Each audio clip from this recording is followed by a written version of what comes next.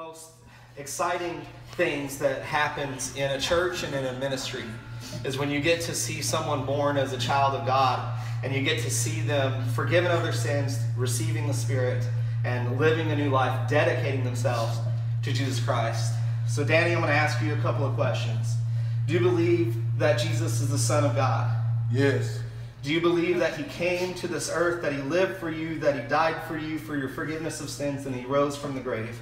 Yes. Are you committing today to live the rest of your life for him, pursuing him? Yes. With that confession, we will now baptize you.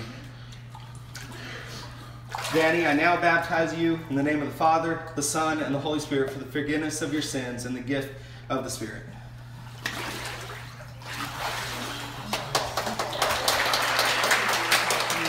He's going to baptize Kerstie.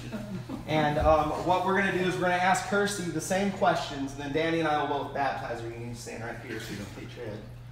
I guess you can stand about 2 feet away.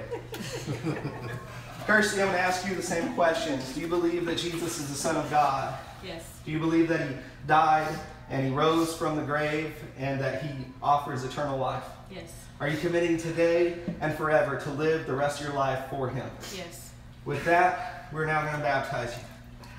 Kerstie, based upon your confession, we now baptize you in the name of the Father, the Son, and the Holy Spirit for the forgiveness of your sins and the Spirit. Now, we had a long conversation about him baptizing Linda. And it really went around the idea that, Danny, you have to bring her back up out of the water if you're going to do this.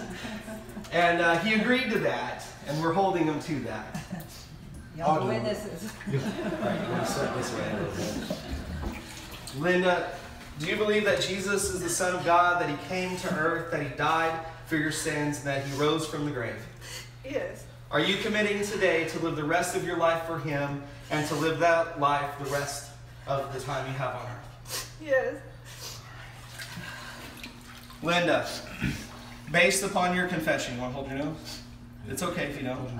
Okay.